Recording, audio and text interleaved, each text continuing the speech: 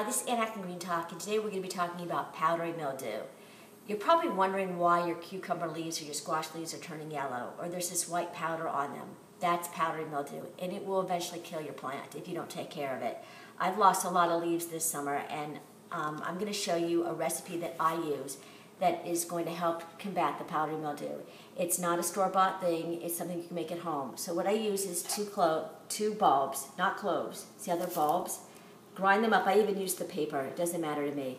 I grind them up with 2 cups of water in a food processor, and then I take a cheesecloth and I strain out the particles that are with it. So you're just basically getting liquid. So it's going to kind of look like this once you get done. I've used a lot of it, so I have just a small amount.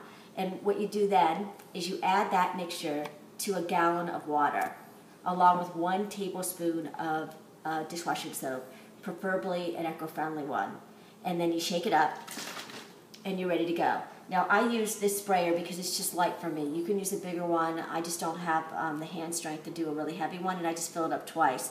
So it would be about a 1/4 cup. This is 32 ounces in here. Shake it up, and then go ahead and use it. Periodically shake it up as you go around the plants and spray them well. Do not spray them during the day. Make sure you spray them like at dusk, or I happen to spray them at night. Because that's just when I get out there. So spray them at night, and try and do this until it's gone. I would probably do it every 3 to 4 days.